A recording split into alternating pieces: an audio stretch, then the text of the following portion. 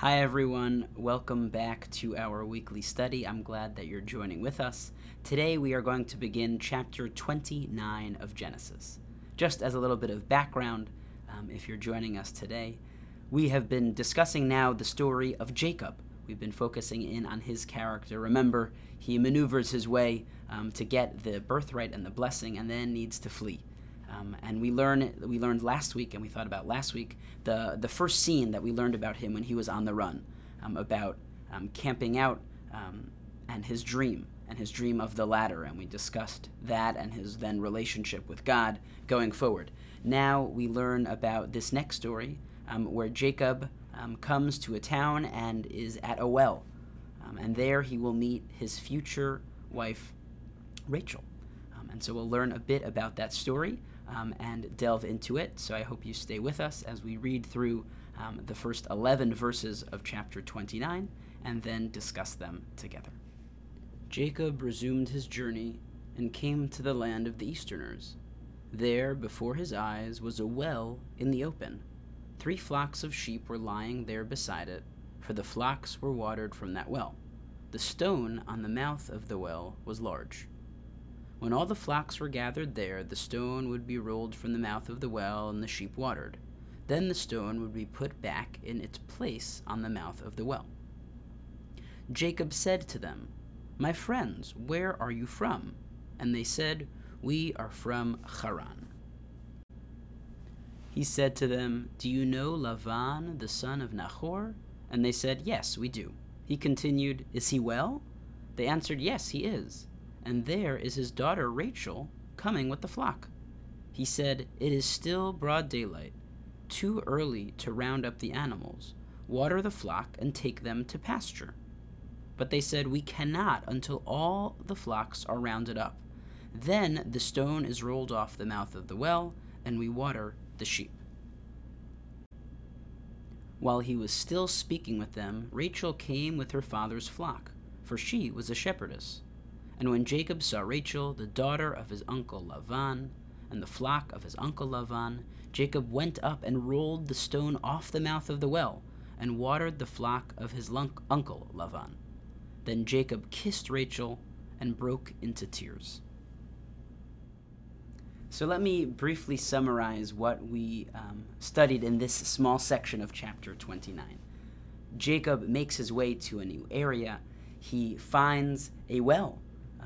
At the well, there are already some shepherds gathering with their flocks. And it seems to be that the custom of this place, as we'll discuss a little bit further, is that they don't just open up the well to draw out water, but they do it at a specific time. There happens to be a large stone that's on top of the well that's kind of blocking them from doing so. Again, we'll discuss the details of that in just a moment. Jacob introduces himself, wonders about where he is and if the people, these shepherds, these men, know about his uncle Lavan, and they say they do. And then at that moment, Rachel is coming.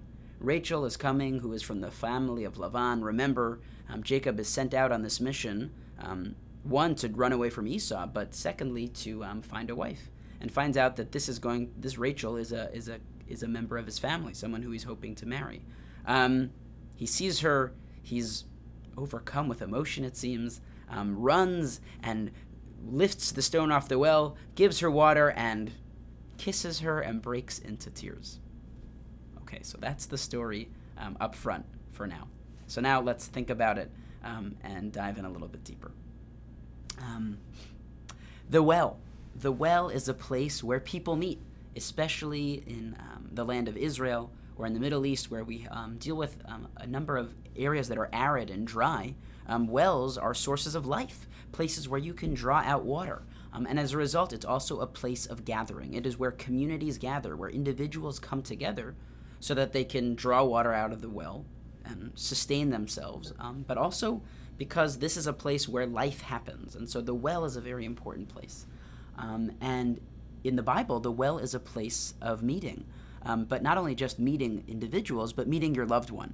You could think about it in some ways metaphorically or allegorically, that the well being a source of life is where more life is created, where you meet your life's partner and eventually procreate and create more life with that person that you love. And so if we remember, it was the servant of Abraham, Eliezer, who meets Rebekah at the well. If we remember that from a number of weeks, probably months ago when we studied, where he has this kind of whole back and forth. If she offers to give the camels water before he gives him, then he'll know, then Eliezer the servant will know that this is the right wife for Isaac. And so we know about that story of the well. We know about this story of the well with Jacob and Rachel. We know then later on in the book of Exodus, Moses will meet his wife Tzipporah at a well as well. A well as well. So the well is a place of gathering, a place of meeting, a place of marriage and connection. It's so interesting. A commentary points out that it connects these first two stories about Jacob together, and that one of the images that connects these two together are stones. Remember, back in the end of chapter 28, that first story that we read, Jacob came upon some stones and set them up for the night when he was going to rest, and then that's where the dream happened. And here he sees another stone that's sitting on the kind of on the lip of the well. So stones and dealing with stones is something that's coming up here again. What you make of it, I'm not exactly sure, but it's something about well, before I say what I'm going to say, I'd be curious to know what your thoughts are. What is the connection of the stone from here to the last story to this story? What is important about the stone? I think for me, what I take from it is that Jacob is contending with nature. He's trying to maneuver his way around. He's trying to find his place in the world, in his relationship to God and in his family. And the stone in some ways represents something that is a force that he needs to kind of move against. And so perhaps in that way, that's why the stone emerges and comes up in these stories as well, as a symbolizing the strength and the journey that Jacob needs to go through. And so they say, the shepherds say that they're not going to roll back the stone from the mouth of the well. Perhaps it's too heavy. Perhaps it's just the custom of the place to wait for everyone, all of the shepherds to gather, so that they can all equally partake in the water.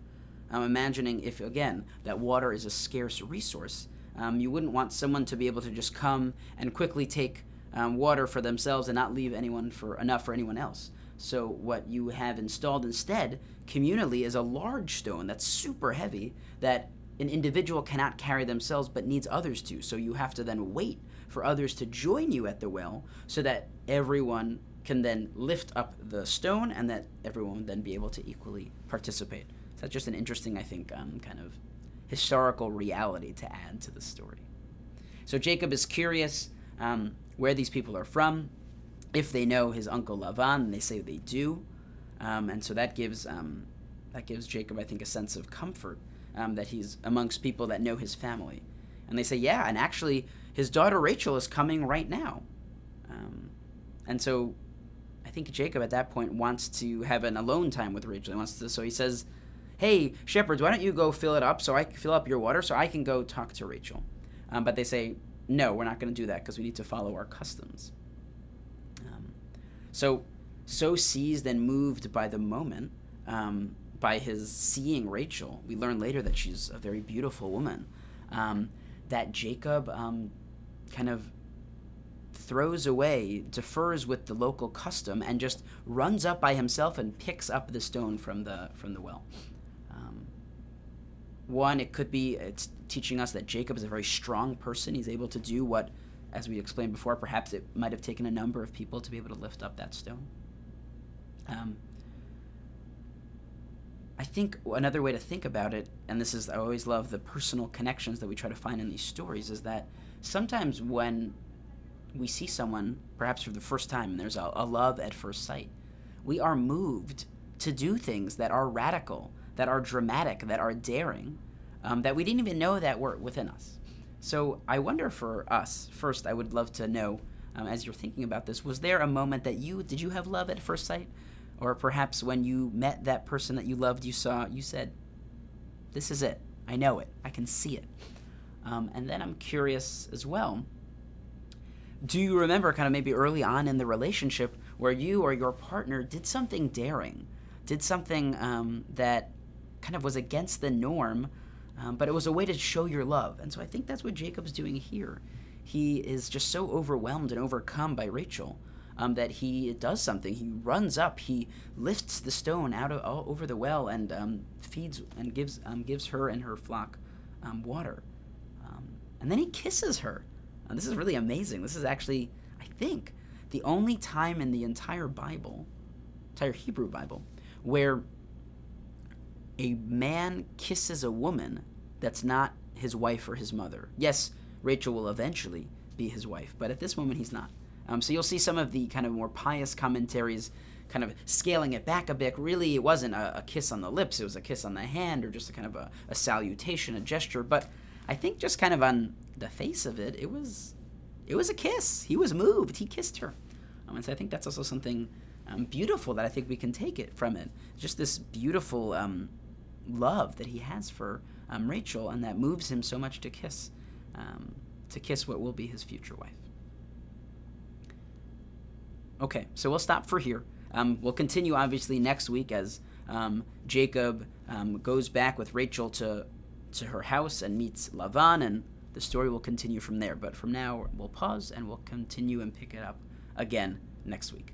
Thank you for joining me today.